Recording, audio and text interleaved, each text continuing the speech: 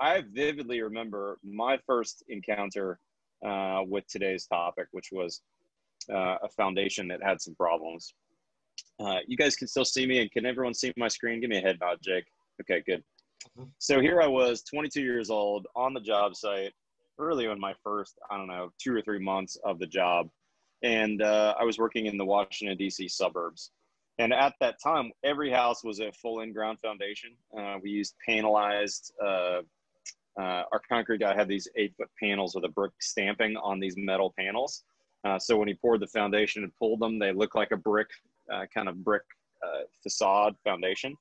And then shortly after he pulled those panels, really the next day, the foundation damp proofing company would come, and they had this black tarry spray that they'd spray in the foundation, and they smelled terrible.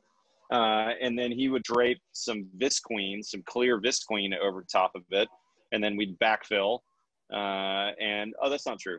We did have a sump, a French drain to an interior sump pump, and we'd backfill with 1 load of crushed gravel, no filter fabric, and then we'd backfill with whatever dirt we had available.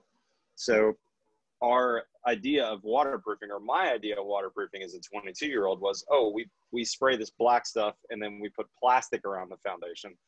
And I remember getting a homeowner question one time, like, well, what are we going to do to make sure my foundation doesn't leak? And I was thinking, God, where is my superintendent so he can explain this? I really have no idea what to say we're doing. I think that's exactly how I explained it. Well, you know, this guy's going to come in and he's going to spray this really smelly stuff on the outside. But the thing is, we're going to drape the house in plastic, and that's really going to keep the water out of your basement.